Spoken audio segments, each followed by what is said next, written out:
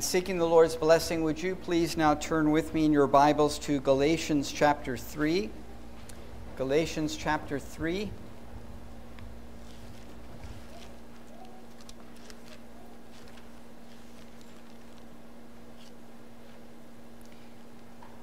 We're going to be looking at verses 13 and 14, and particular phrase within verse 14.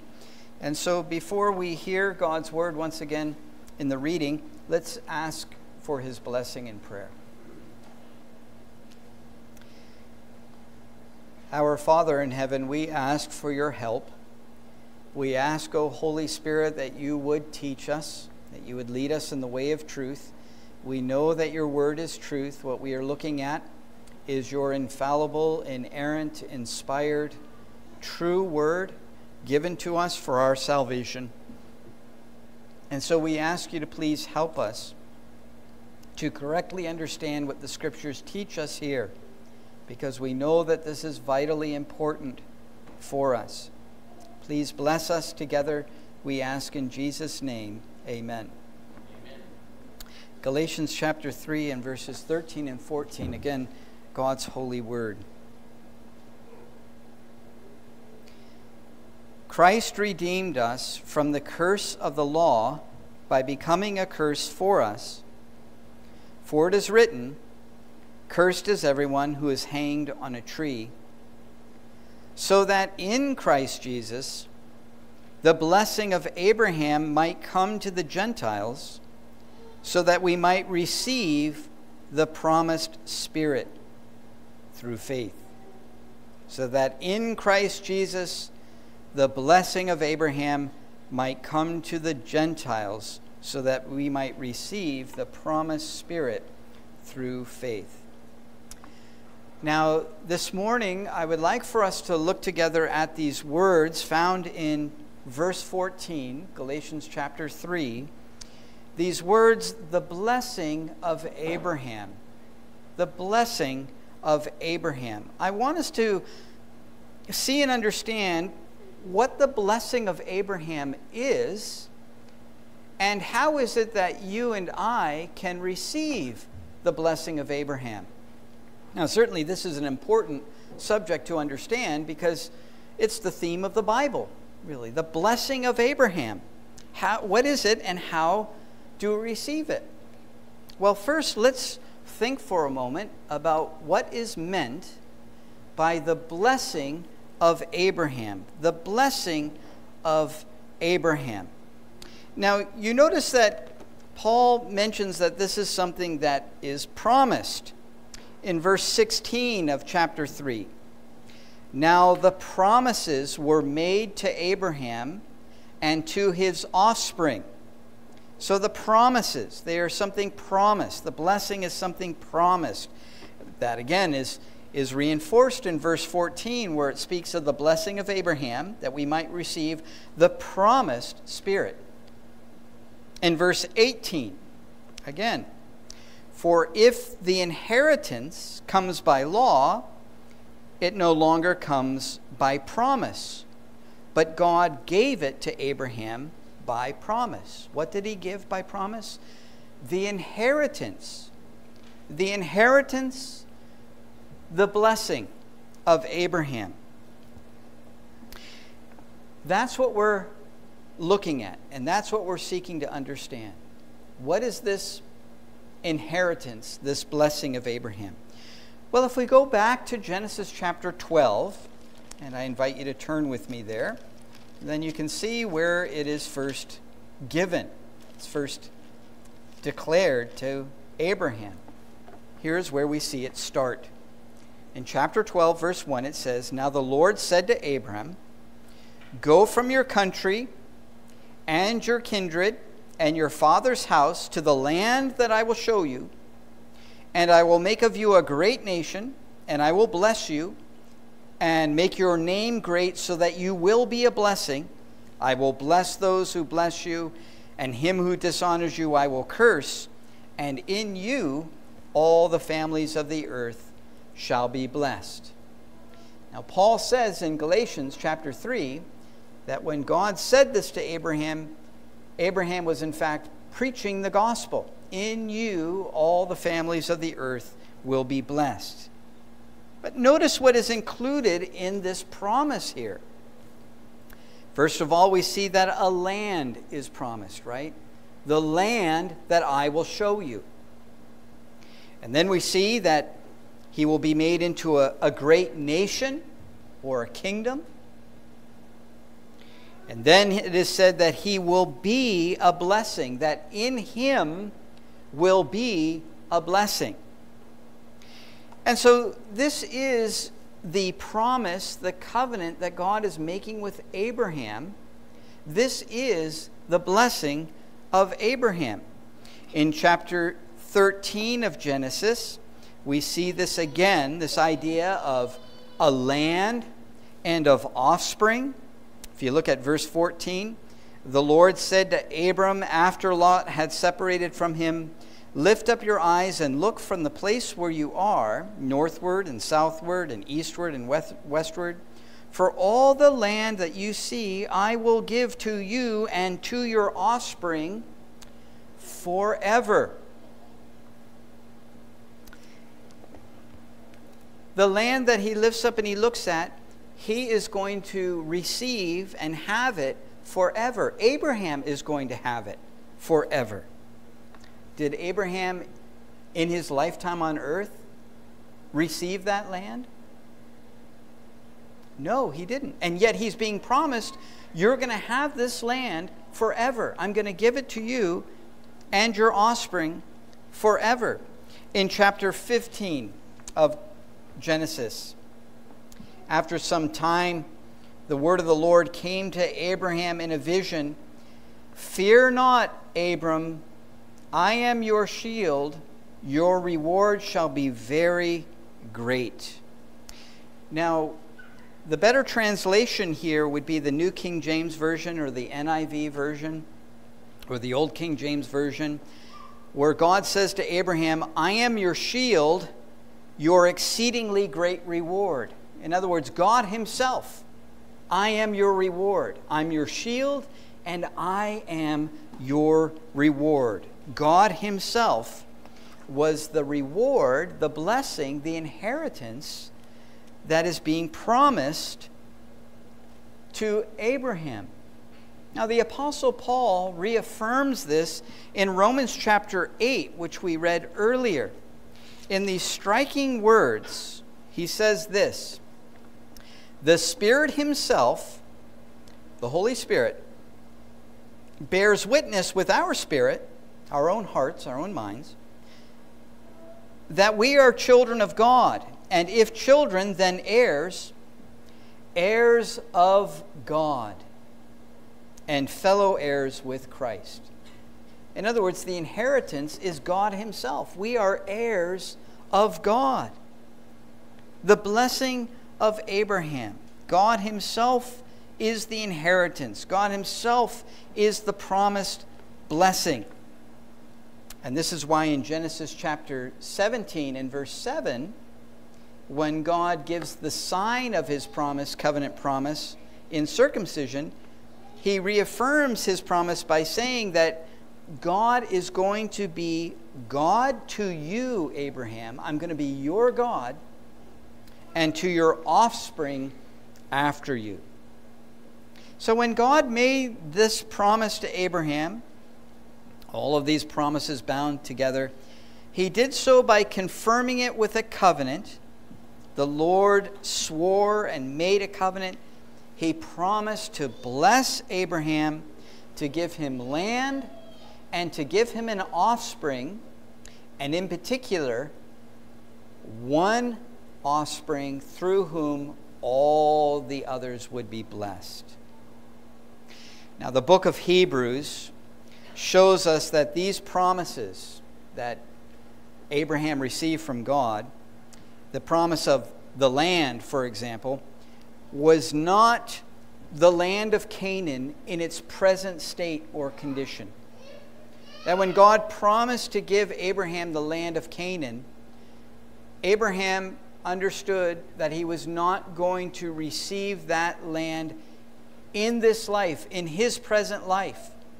He would receive it in the future, in the distant future.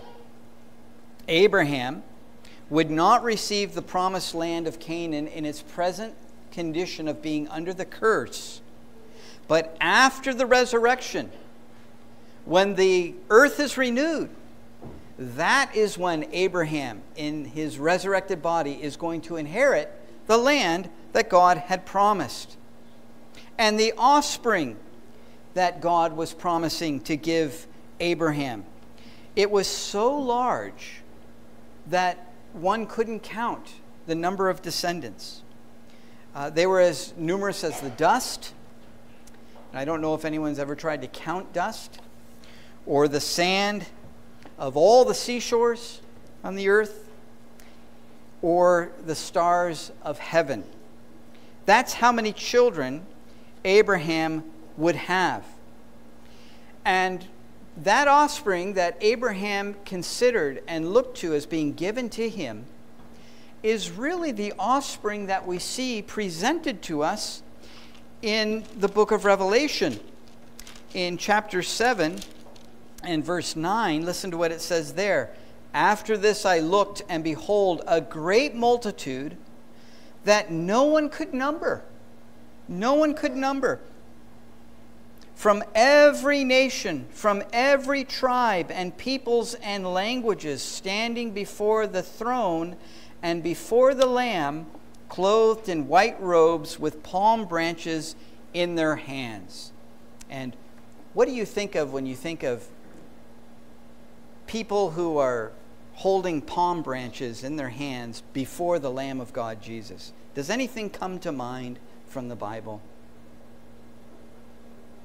Remember that?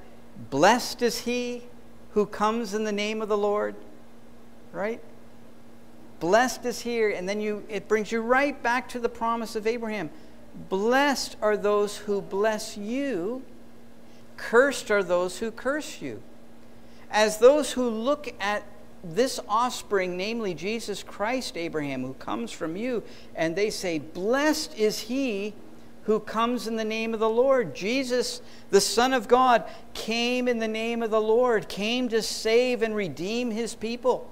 And all who say of him, blessed is he, Jesus, the Lamb of God, who came in the name of the Lord. They are blessed along with Abraham. They are his descendants. And that's who Abraham saw when he looked up at the starry night and saw that number too great to count. He was looking at those who would be one day standing and blessing the Lord Jesus Christ. And again, the land. The land wasn't the physical land of Canaan at that time in its present condition. But again, Abraham, when he was told to look north, look south, look east, look west, everywhere you look, I'm going to give you this land. And Romans chapter 4 says that God had promised Abraham that he would be heir of the world. Heir of the world. But it wasn't the world in its present state. Abraham was looking forward to what we see in Revelation chapter 21. Then I saw a new heaven and a new earth, for the first heaven and the first earth had passed away. This is the land that Abraham was being shown. Again, Hebrews confirms this for us. When Abraham was walking through the land of Canaan during his earthly lifetime, Hebrews tells us that he was actually looking for a heavenly country. He was looking toward the future, toward the time of resurrection and a new heavens and a new earth where the curse is removed. The present earth under the curse passing away and all being new. Now, of course, this blessing must include favor with God, peace with God. In other words, when we talk about the blessings of salvation, justification, sanctification, the forgiveness of sins, you see, this is the essence of God's covenant promise with Abraham. It's nothing other than the blessings of salvation that are held out in the gospel. the blessings of salvation held out in the gospel. Justification, adoption, sanctification, glorification, an enormous amount of fellow believers, a new heavens and a new earth, but most importantly, God himself as our inheritance. God as our God and our Father. This is what Abraham was promised.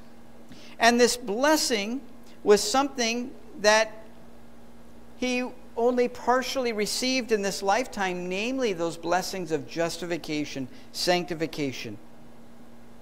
He would ultimately receive it in its fullness, receive that fullness of inheritance with the rest of all those who will believe in Christ in the resurrection.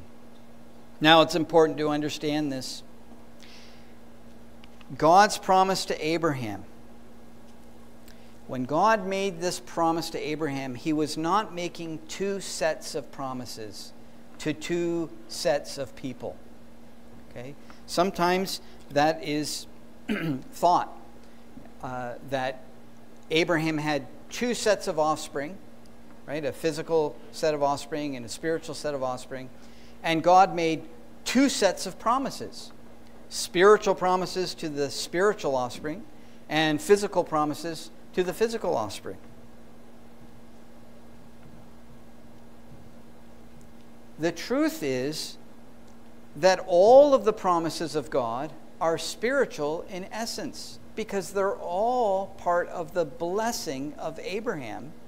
They are all part of the grace and salvation that's bound up in Jesus Christ. Does salvation in Jesus Christ include a land? Yes. A new heavens and a new earth. We'll have a resurrected body on a new earth. Does it include an offspring, a people? Yes. The kingdom of God is made up of all believers throughout all history. All of these things are actually spiritual promises. What is required was faith. Remember, the land of Canaan was promised to be given to Abraham and his descendants, that is, believers, and it was always to be received by faith. Heaven was the true land promised to Abraham and his children, and every physical child of Abraham was given this promise, though not every child of Abraham received it with faith. It's not that they were given a different promise, it's that they didn't receive the promise they were given by faith. The children of Abraham were promised the new heavens and the new earth. All these blessings of salvation are bound together, we might say, under the one word, eternal life. Eternal life. And when you think about that blessing, eternal life, what is at its core? Is it heaven, the new heavens and the new earth? Is that the very core of eternal life? Is that the most important thing about eternal life? Is the new heavens and the new earth and a resurrected body? That certainly is a blessed part of it, but that's not the core. That's not the essence of it. The essence of it, the actual core and blessing of this inheritance, this blessing, is God himself. God himself. That's the essence of eternal life. If you turn to the Gospel of John, chapter 4, you will see this. Jesus speaking to the woman at the well.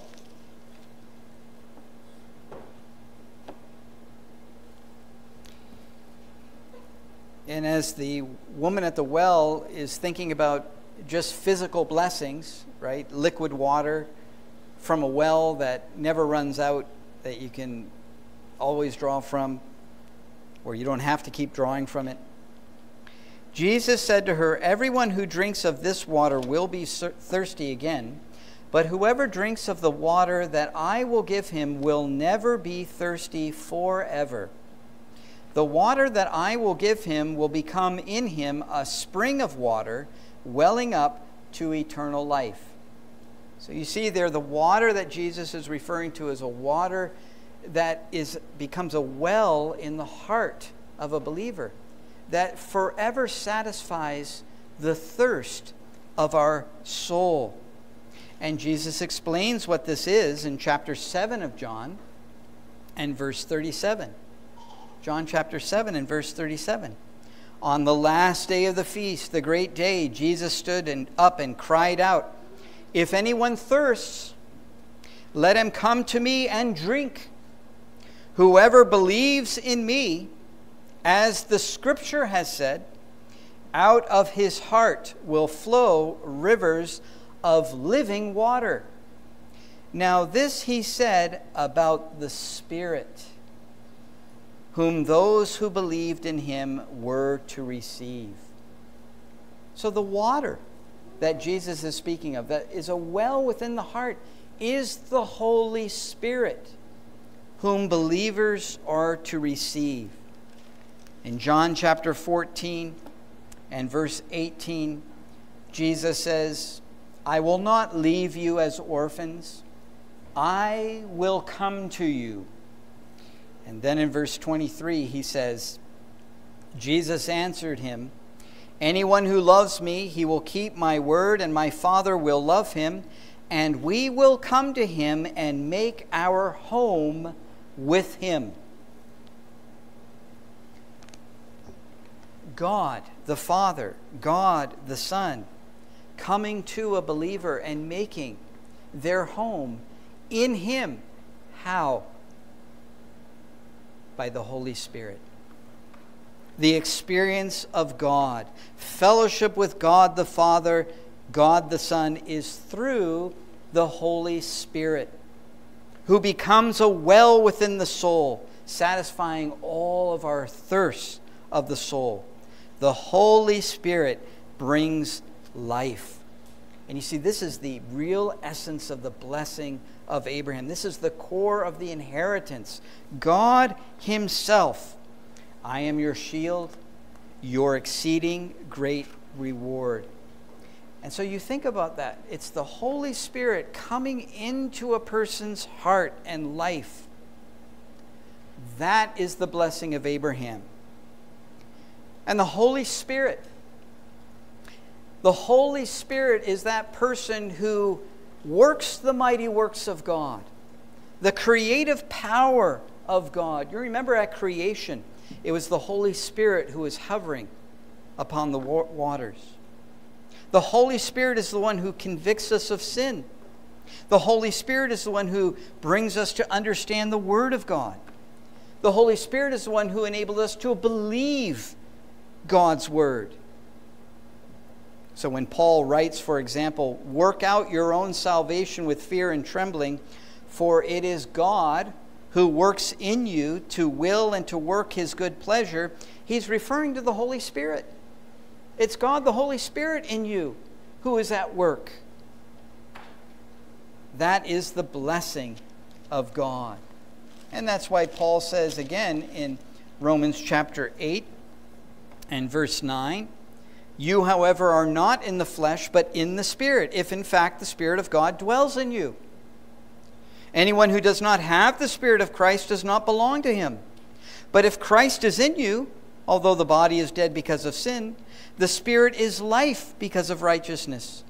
If the Spirit of him who raised Jesus from the dead dwells in you, he who raised Christ Jesus from the dead will also give life to your mortal bodies through his Spirit who dwells in you."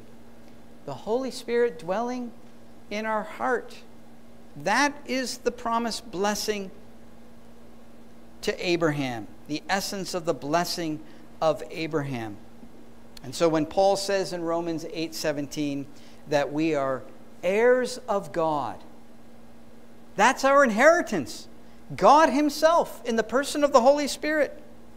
This is the same as saying you are heirs of the Holy Spirit. In other words, when God said to Abraham, "Fear not, Abraham, I am your shield, I am your exceeding great reward," this is God the Holy Spirit, God himself, the Father, the Son, the Holy Spirit, being enjoyed through the Spirit dwelling in our hearts. That's the blessing of Abraham, life by the Spirit. And because it's the Holy Spirit who is at work, the inheritance within a believer, think of the implications of that. Total renewal. The ability to overcome all sin and all evil. At one time, Jesus spoke about how difficult it was for the rich to enter the kingdom of God. And we know that today. Many believe that they are rich, even if they're not really rich in this world. They think they're rich. And they think they're rich and express that richness by saying in response to the gospel, I don't need that, I'm good. I'm okay, I'm good. Right? Oftentimes, in our street evangelism, when you go to hand out a tract, would you like a tract? No, thank you, I'm good. I don't need the gospel. Jesus said how hard it is for the rich to enter the kingdom of God. It's easier for a camel to go through the eye of a needle. And we know that it's impossible for a camel to go through an eye of a needle. And the disciples said that. If they can't be saved, then who can be saved? And Jesus said, with man it's impossible. But with God, the Holy Spirit, all things are possible. And so whenever you think of witnessing perhaps to a family member who doesn't believe in the Lord, and for years and years they keep rejecting and rejecting and rejecting, well, by the power of the Holy Spirit, they can be made new. When you think of those who are addicted in some terrible addiction, through the power of the Holy Spirit dwelling in the heart, those things can be overcome. Nothing can stop the power of the Holy Spirit. And this blessing of Abraham, this marvelous inheritance of Abraham, it's declared in the benedictions that God gives, the benedictions of the covenant of grace. The Lord bless you and keep you. The Lord make his face to shine upon you and be gracious to you. The Lord lift up his countenance or his face upon you and give you peace. Or the grace of the Lord Jesus Christ, the love of God the Father, and the fellowship of the Holy Spirit be with you. This is the blessing of Abraham. Now that's what the blessing of Abraham is. I want us to just very briefly consider how a person receives this blessing. How does it come? How does it come? Now, as you remember, the fundamental error, indeed it's a condemning error, that the Galatians were falling into, they were being deceived by, is thinking that the blessing of Abraham comes to us by works of the law. That's how we receive the blessing of Abraham. That eternal life, the fellowship of the Holy Spirit, God is our inheritance, that it actually comes to us by what we do, our works, works of the law, doing things to earn the blessing of Abraham. And Paul has been pointing out that this is not the case, and it cannot be the case. He even reminds the Galatians how foolish they were. He asked them in verse 2, "Let me ask you only this. Did you receive the Spirit by works of the law, or by hearing with faith?" Is this how you entered into the blessing of Abraham? You received the Holy Spirit. You entered into the blessing of Abraham. Was it by works? Or was it when you heard the gospel and you believed the gospel? If you began by faith, why are you so foolish to think that somehow the blessing of Abraham is perfected by what you do. The only way to receive the blessing of Abraham is to receive it precisely the same way that Abraham did, by faith, by believing God's word, by receiving the blessing as a free gift. Did Abraham receive eternal life and the Holy Spirit by obeying the law of Moses? Did he? No, it's impossible. The law of Moses came 430 years after Abraham. So he didn't receive the blessing by keeping the law of Moses. Did Abraham receive eternal life in the Spirit by being circumcised? No, he couldn't. He had received this blessing 25 years or so before he was circumcised. So it's not by works. It's not by what he did. It's by faith and faith alone. This is the terrible error that you and I can fall into. Remember, the Galatians believed at first. They believed and were justified by faith. They were believing Christians, but then they were slipping into this way of thinking, and that's what we all fall into danger concerning this, that we who have begun by faith somehow begin to think, now I have to complete this by my works, and it can never be. It's always a gift from beginning to end, and that means today it's a gift. The gift of the Holy Spirit. It's something that you can't work for. It's something that God asked you and commands you to receive as a gift. Receive the Holy Spirit, and you will be saved. Well, let's pray. Our Father in heaven, we thank you that you do not lay out for us what is impossible, and that is that we would have to save ourselves through our works, because we are condemned by this way. We're thankful that the blessing of eternal life, the blessing of Abraham, is something that comes to us as a gift, a word of promise. And you ask us to believe it, and by believing it, we in fact receive it. And, O Lord, we pray that you would be pleased through the Holy Spirit to work this great faith, that all here would be receiving this marvelous and precious inheritance, even God dwelling in our hearts, the Holy Spirit. We pray these things in his name. Amen.